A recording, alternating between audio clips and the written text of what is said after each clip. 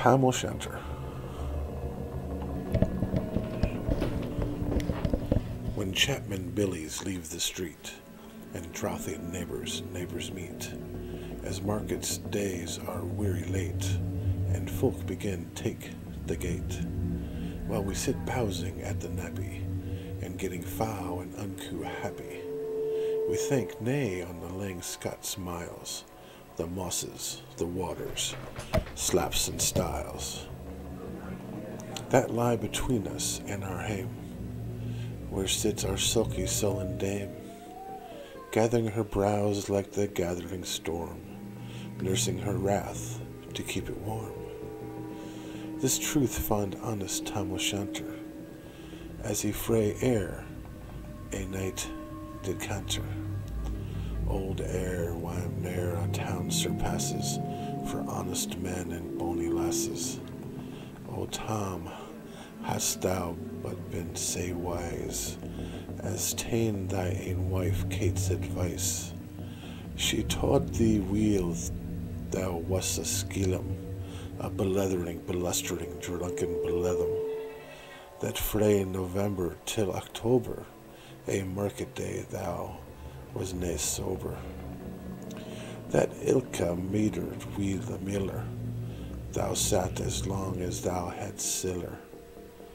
That every nag was cade and shoe on, the smith and the cat roaring foul on. That as the Lord's house, even on Sunday, thou drank with Kirkton, Jean till Monday. She prophesied that late or soon thou would be found deep, drooned in Doon, or catched with warlocks in the mirk, by Alloway's old haunted kirk. A gentle dames is gares me gleet, to think how many counsels sweet, how mony lengthened sage advices, the husband frae the wife despises. But to our tale a market night, tame, got planted unco right, fast by an ingle blazing finely, why, reaming swats that drank divinely, and at his elbow Sauter Johnny, his ancient trusty drouthy crony.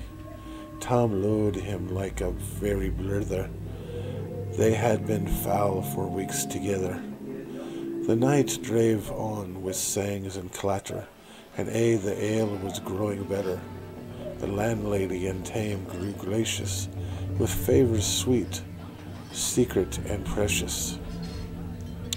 The Sauter told his queerest stories, the landlord's laugh was ready coarse. The storm without might rared and rustle, Tom did not mind the storm a whistle, care mad to see a man sae happy, e'en drown himself amang the nappy. As bees fleed hame with ladies of treasure, the minutes winged their way with pleasure. Kings may be bleast, but Tom was glorious, over a' the ills of life victorious. But pleasures are like poppies spread, who sees the flower its bloom is shed, or like the snow falls in the river, a moment white, then melts forever.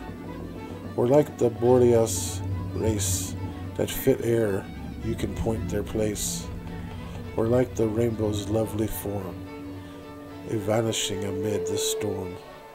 Nay man can tether time or tide, the hour approaches, Tom maun ride, that hour on night's black arch the key stain, that dreary hour he mounts his beast in, and sick a night he takes the road, in as near poor sinner as it rode in.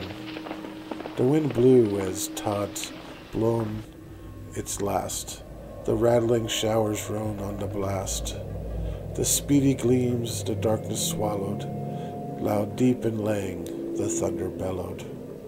That night a child might understand, the deil had business on his hand. Wheel mounted on his grey mare Meg, a better never lifted leg. Tom skipped on through dub and mire, despising wind and rain and fire, whiles holding fast his good blue bonnet, whiles crooning over some old Scots sonnet, whiles glowering round with prudent cares, lest bogles catch him unawares. Kirk Alloway was drawing nigh, where ghasts and hoolits nightly cry. By this time he was crossed the ford, where in the snaw the chapmen moored, and past the birks and milky stane, where drunken Charlie break neck's bane, and throw the weans and by the cairn, where hunters feigned the murdered bairn, and near the throne, aboon the well, where Mungle's mither hanged herself. Before him Doon pours all his floods. The Dublin storm roars through the woods. The lightnings flash from pole to pole. Near and more near the thunders roll. When glimmering through the gloaming trees, Kirk Alloway seemed in a breeze. Thro' ilka bore the beams were glancing, and loud resounding mirth and dancing, inspiring bold John Barleycorn, what dangers thou cast make us scorn. Why tippenny we fear nae evil, with a soppy we'll face the devil. The swaits say reimed in Tammy's noodle, fair play he cared, na deal's a boodle. But Maggie stood right sair astonished, till by the heel in hand admonished, she had ventured forward on the light, and vow Tom saw an uncouth sight. Warlocks and witches in a dance, nay, cotillion, blent new flay France. But hornpipes, jigs, straith sprays, and reels put life and metal in their keels. The Linnock bunker in the east, there sat Old Nick in shape o' beast, a towsy tyke black grin and large, to give them music was his charge. He screwed the pipes and gart them skirl, till roof and rafters I did dirl.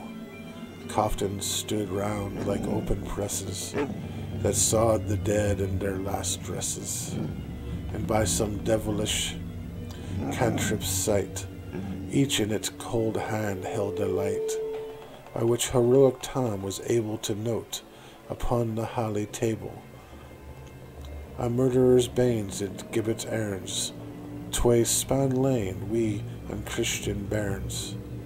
A thief ne cooted frae a rape, with his last grasp he did gape. 5 tomahawks will blued red rusted, 5 sycamores with murder crusted, a garter with a babe had strangled, a knife a father's throat had mangled, whom his ain son o' life bereft, the grey hairs yet stacked to the heft, with mair o' horrible and awful, which even to name was be unlawful. 3 lawyers' tongues turned inside out, with lies seemed like a beggar's clout. 3 priests' hearts rotten black as muck, lay stinking vile in ever nook, as Tammy glowered amazed and curious. The mirth and fun grew fast and furious. The piper loud and louder blew, the dancers quick and quicker flew. They reeled, they set, they crossed, they clicked, till ink careling swat and reekit, and coosed her dubbies to the work, and Lincoln at her circ. Now Tom, oh Tom, had then been the queens, a plump and strappin' in their teens. Their sarks instead o' Cretan flannin, been saw white 1700 linen. Thar bleaks o' mine, my only pair, that ainst were plush, o' good blue hair. I wad hae gien them off my hurdies, for a blink o' the bonny birdies, but withered bellums, odd and droll, like woody hags, wad spleen a foal, looping and flinging on a crummock. I wonder did nigh turn my stomach, but Tom kenned what fought brawly, there was on winsome wench and Wally, that night enlisted in the corps, laying after Kent on Kellock's shore. For money a beast to dead she shot, and perished money a bony bot, and shook both micket, corn and bear, and kept the countryside and fair. Her cootie shark, o Paisley Hearn, that whilst a lassie she had worn. In longitude thou sorely scanty, it was her best, and she was vaunty. O little she kent thy reverend granny, that shark she croft, for he wee nanny. We twy pound Scots, 'twas out her riches, wad ever graced a dance of witches. But here my muse her wing maun cure, sick flights are far beyond her power. To sing how Nanny lap and flang, a supple jade she was and strang, and how Tom stood like a on bewitched, and thought his very een enriched. Even Satan glowered and fidgeted for fawn, and hotched and blew with might and maun, till first a caper, sin another, Tom tints his reason together, and roars out, "Well done, cootie shark!"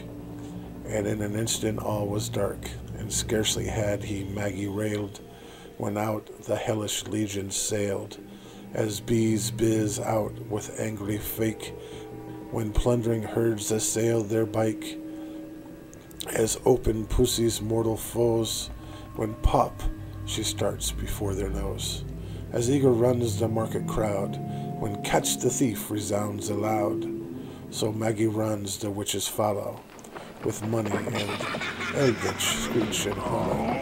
O Tom, thou get thy fairdom, in hell they'll roast thy like a heron. In vain thy Kate awaits thy coming, Kate soon will be a woeful woman. Now do thy speedy utmost, Meg, and win the key stain o' the brig. There let them thou thy tail my toss, a running stream they dare nigh cross. But ere the keystane she could make, the faint tail she had to shake. For Nanny far before the rest, hard upon noble Maggie pressed, and flew at Tom with furious ettle. But little wist she Maggie's mettle, and spring brought off her master hale, but left behind her ane grain tail. The carlin caught her by the rump, and left poor Maggie scarcely a stump. No, why this tale o' truth shall read, ilk man and mother's son take heed. Whether to drink you are inclined, or cootie sharks run in your mind, think ye may buy joys or dear, but remember, Tom was Shanter's mare. The end.